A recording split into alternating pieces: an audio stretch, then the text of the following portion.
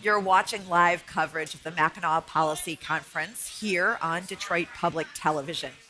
When you think about what someone needs to reach their highest potential, feeling secure in where you live, having a place to live is top on that list. Two folks thinking a lot about that are Ryan Hurt, CEO of Lighthouse, and Kelli Dobner, Chief Advancement Officer at Samaritas. Thanks for being here, both of you. Thank you. Absolutely. Ryan, my guess is most of us who are able to attend the conference take for granted, right, the luxury of having a place to live.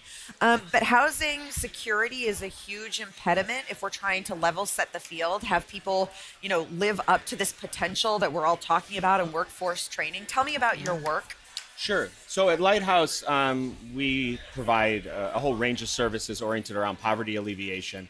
We focus a lot on housing because for many households, their rent check is their biggest expense every month, and it really makes a big difference in their ability to sustain the whole rest of their household situation.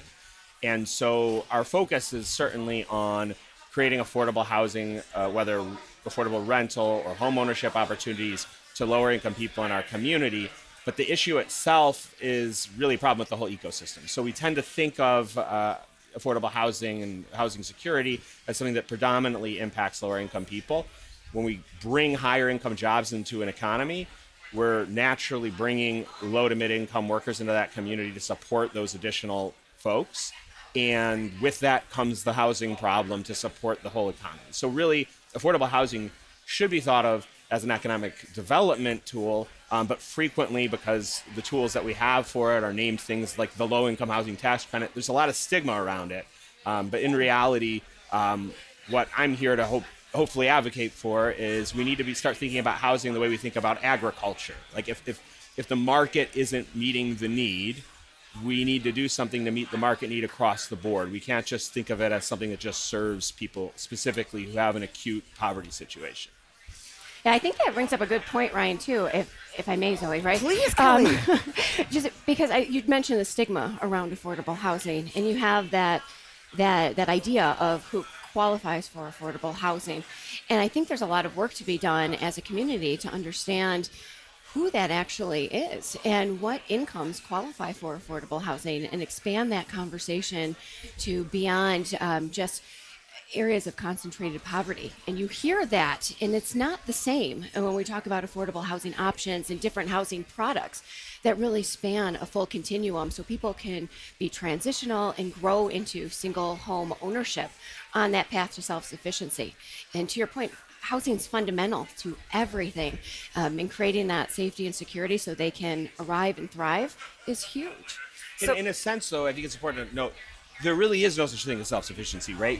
It's invisible to us, but our food is subsidized. All of our food, yep, right? Whatever our income is subsidized, right? And so I think it's important for folks to realize this is a supply-demand issue that really can be impacted by just more units on the market. It doesn't have to be, specifically affordable units in order to help us really resolve what's an impending and continuing crisis between increase in construction costs and all kinds of challenges in the economy. I think we're going to have to start thinking really differently about how we make the housing happen that our communities need to thrive.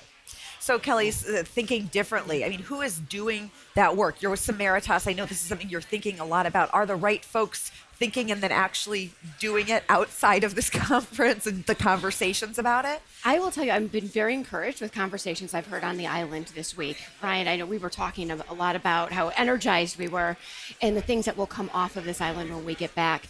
I think it's really obvious that we have to work together to solve these type of issues. And make affordable housing is something that is widespread. The whole theme of this conference is, right, the power of and I think that is huge in this conversation here. At Samaritas, we serve a wide variety of different audiences, and housing is fundamental to all of those, whether it's children in the child welfare system, whether it's kids aging out of care, or if it's refugees. We need to bring in government and business and philanthropy with the power of and to solve these issues together, because it really is base to everything else. Yeah, we need more tools than just tax credits to address the affordable Yes, rental gap. I absolutely. think, the tools that we have are really helpful, but they're very, very finite, very competitive. There's parts of our state that it's extremely difficult to compete and draw those resources in, who have very significant housing challenges.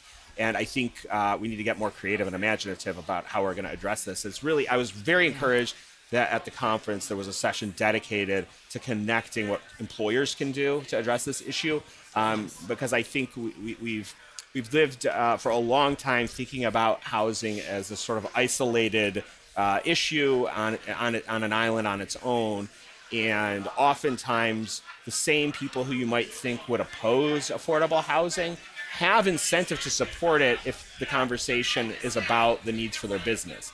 And so I was just encouraged to see that the conversations come that far, that one of the first sessions was on that topic.